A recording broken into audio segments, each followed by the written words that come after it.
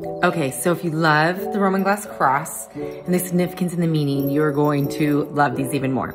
These are the widow's mite pendants. So there's a story in the Bible, actually, where there was a widow who gave 2 mites, and that was equivalent to like a penny, a cent. It was nothing, but it was all she had.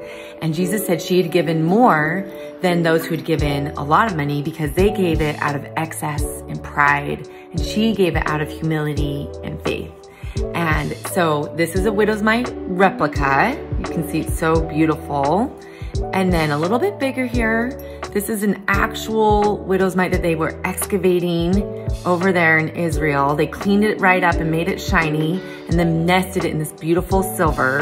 It's the perfect, meaningful gift for someone who gives all that they have and they feel like it's not enough, but it's acceptable before God because it was out of humility and faith. And so I just think they're incredible. They're both pendants, so you can put them on your own chain or Roma adjustable chain where you can make it that perfect length. I love to do that. So these 2 pendants are widow's mite, and I just think they are perfect for Easter. They are perfect for Mother's Day, for Christmas, for birthdays. Such a meaningful gift. Our daughter right now is on a mission for our church in Texas. We gave one to her just to say that her service to God and to the people of Texas is acceptable to God if she does it out of humility and faith instead of the pride of the world.